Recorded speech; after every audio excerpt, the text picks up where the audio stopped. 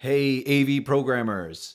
In this video, I'm going to show you how to use Simple Sharp to make a library that you could use in simple windows. We're just going to make a template that doesn't really do anything, but you'll be able to use this over and over to write different libraries to do things. And then I'm going to make a few more videos that will take all of this someplace really cool. So let's get started. The first thing we're going to do here is just create a folder somewhere.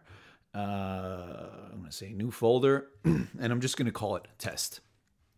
Then I'm going to open up Visual Studio, and if you don't have a copy of that, I'll put a link under this video so you can see where to get it. So this opened on my second screen. Let me pull this over. And then we're going to say File, New, Project, and we're going to select Simple Sharp Library. Okay, very important. Simple Sharp Pro Library and Simple Sharp Pro will only work in Visual Studio. We want to write something that we could use in simple windows, so we'll need to say Simple Sharp Library. And then I'm going to browse here to that folder I just created to keep everything nice and neat. Let me find that here. And I called that test. Great, very good. So I'll select that folder. I'm just going to leave these names. You could change the name if you want. It'll create a new folder for all of this Visual Studio stuff inside this folder. And I'm going to leave that checked to keep everything nice and organized. So we'll say OK. And then we'll get a nice little template here for our Simple Sharp library. And you can see the namespace is the same name as the file, so that's fine. I'm going to leave it as it is.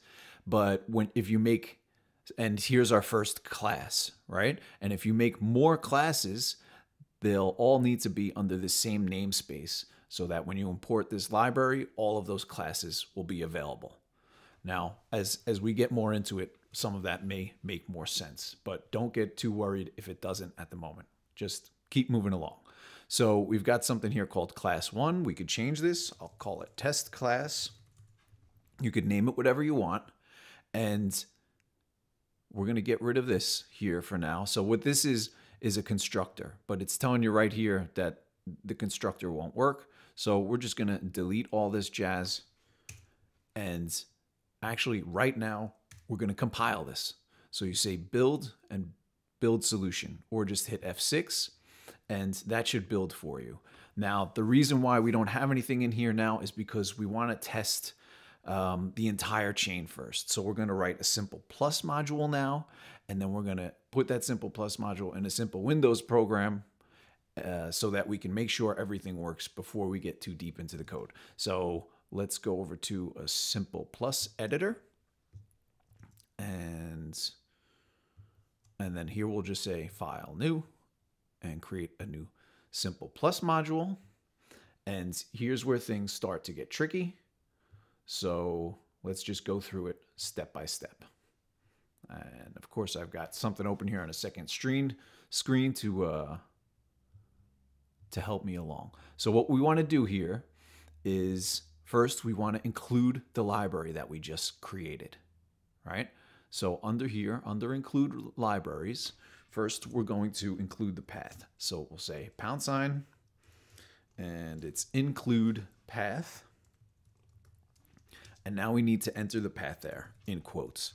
And what we'll do to make our lives nice and easy, we'll go back to where our folder is. And here's the library that was created. We'll go in there, and here's the solution, right? When we open that, then we open up the whole project, but we want the compiled version. We want the builds. So we'll go into our folder and in the bin, the binaries, and then in debug and somewhere in here, that's what we want to reference. That's where our library is.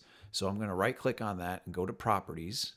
And here I've got my whole file path. So I'll just put my cursor right there at the beginning and say shift page down, and I'll copy that whole thing.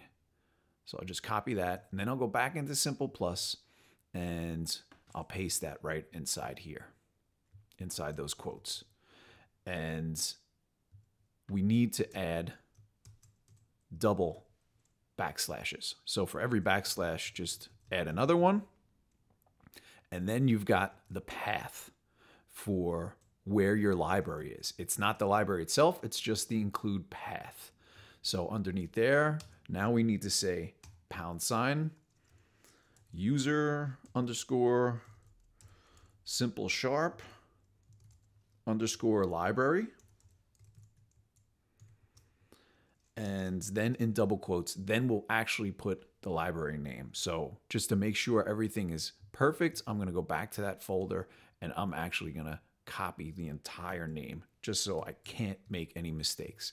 If you get anything wrong here, you can pull your hair out trying to find out where things went wrong. So just take your time. I really like to use copy paste, so I make sure I've got everything named properly and copied properly. So now we've got an include path and the library included too. So now I'm going to save this and then we'll be able to compile it. And if it compiles, then we know that, that everything's hooked up properly, that we're referencing everything correctly. And I'm going to put it, right inside this test folder. And I'm just going to call this test as well. Save, hit compile. And we see that we've got an error here. So what's the error? The error is because I included the file extension. So let's just remove that and compile again, and everything should look good. Great. So I really encourage you to get this far before you start adding any code, because setting up these include paths in the library, it can be a cause of trouble. So if you don't have any code, you could rule all that out. Just set this up first. And there are other ways of handling it, but this is the easiest and most straightforward way. So I would definitely recommend trying this out first before you try anything else.